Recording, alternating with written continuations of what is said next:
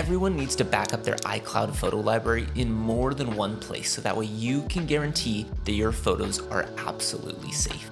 So in this video, we're gonna walk through the 3 ways that you can make sure that your photos are protected. So let's get into it.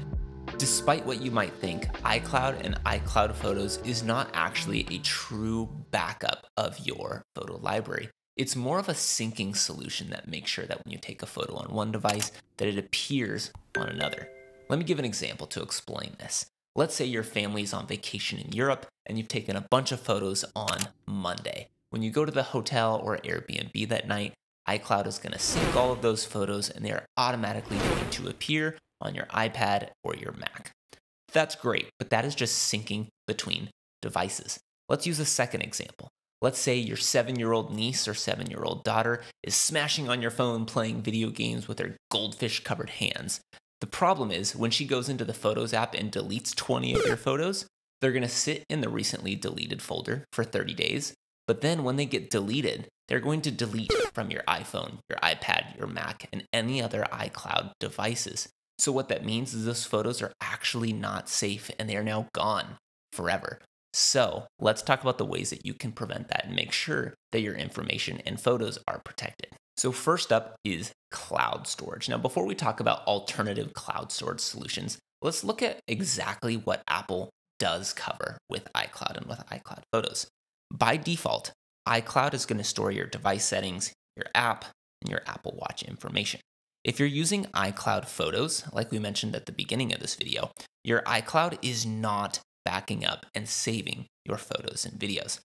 However, if you opt to not use iCloud Photos, but you're still using iCloud for phone backups, then it will be backing up your photos and videos. It's a little confusing, but that's why we need to find a secondary solution.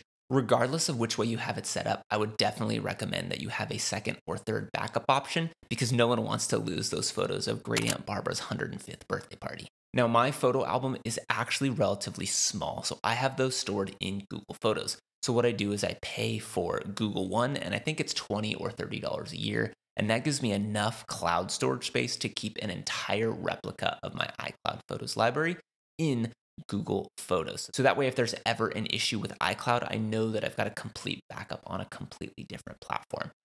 So let's jump into an example on my Mac here. I've opened up Apple Photos and I want to export these top 10 images. So what I'm going to do is create a folder on my desktop. I'm going to call it 2019 Europe. I'm then going to go back to Photos. I'm going to select the photos that I want to export. I'm going to click File, Export. You'll see a handful of options here. You can drill in and change the file type. You can change the naming and subfolders and all that good stuff. I'm going to choose the folder that I just created. And then I'm going to click Export. So once those photos are done, you'll see they've exported here into my folder. And now I'm going to open up Google Photos. I'm going to start by creating a new album, and I'm going to name it 2019 Europe, just like I did that folder. And I will simply drag and drop my images in. You'll see that I've got 2 options. I've got original quality or storage saver, which is going to save a slightly more compressed version of those photos.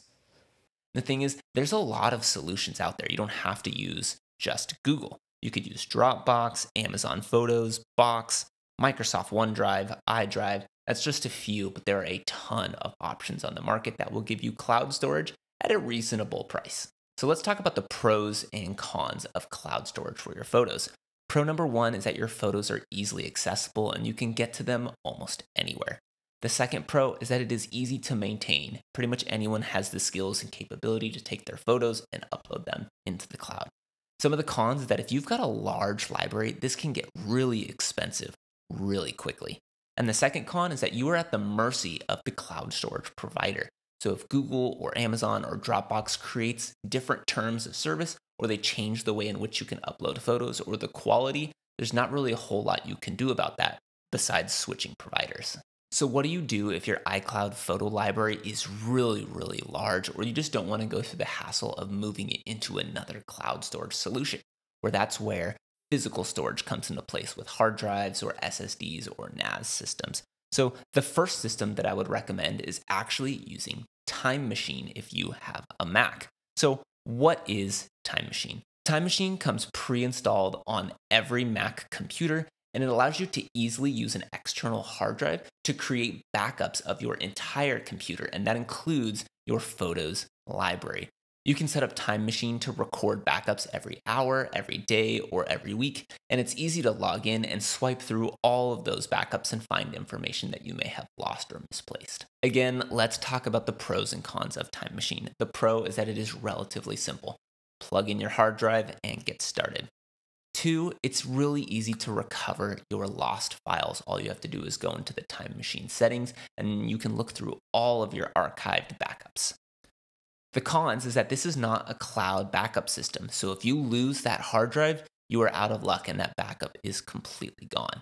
The second is that because Time Machine is doing a backup of your entire computer, not just your photos library, you might need some pretty large external drives to store all of that information. So we've talked about cloud storage, we've talked about Time Machine backups. The third option is using an external hard drive to just store those photos and folders. And this is going to be your most flexible option that's going to allow you to do pretty much anything and everything you want with your photos.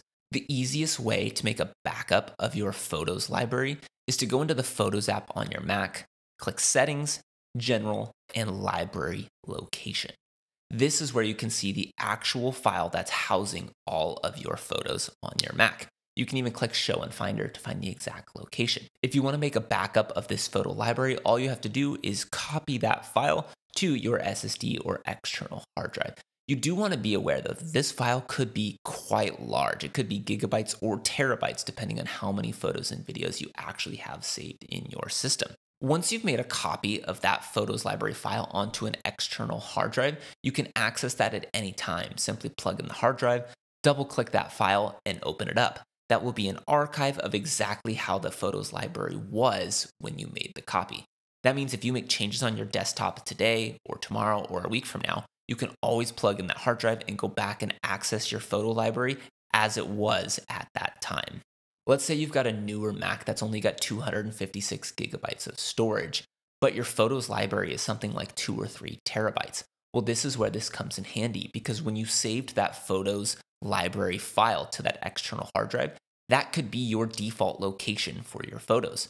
What you would do is double click on that file that's in your external hard drive, and that would open up your photos library every time. It's no longer going to save that library to your computer's internal hard drive. That saves you space and keeps your computer running fast and smooth. One of the downsides of this photo library file is that it is proprietary to Apple. That means you're not going to be able to put this on a Windows computer or open it on an Android device. So one of the best alternatives is just building your own folder structure on a hard drive and dragging and dropping photos. Now, if you've got a large library, this is going to be really time consuming and really painful, but it is going to give you the most amount of flexibility. A lot of times what I'll do is create a hard drive with the year. I will put all of the folders and albums that I want, and I will just drag photos from the Photos app into those folders. It creates a completely unwalled backup that I can do anything with, and I'm not tied to any Apple systems. So let's talk about the pros and cons of using an external hard drive for your photo backup. Number one, it's cheap. You can get an external hard drive for a pretty cheap cost at most stores, and it's a great, reliable way to back up your photos. 2, it's flexible, and if you're moving your photos into folders, you can do pretty much whatever you want with them. And 3, it's relatively simple to get started. Let's talk about the cons though. One, if you're going to do that file structure, it can be kind of time consuming to move those photos out of the Photos app and into your file structure. It also might require a large amount of hard drives if you've got a very large library. And 3, this is not a cloud backup system. So if you've got all those photos backed up to an external hard drive and that hard drive fails or you lose it, all those photos are gone. So in conclusion, there's 3 primary ways you can back up your photos that are not involving iCloud. You can use cloud storage, you can use Time Machine, or you could use an external hard drive. For me personally, I would recommend that you use 1 or 2 options because you want to make sure that your photos are absolutely safe. For me, I'm paying for iCloud storage so they sync between my devices. I pay for Google One so that way I have a second cloud-based backup. I do Time Machine, and I have an external hard drive with all of my folders and files. Seems like overkill, but it means that all of my photos are backed up in 3 or 4 places, and the likelihood that I'm gonna lose those precious memories are very slim to none. So if you learned something new, or if you're gonna try a new backup system, I'd love to hear what you're doing. So leave a comment, and I will see you in the next one.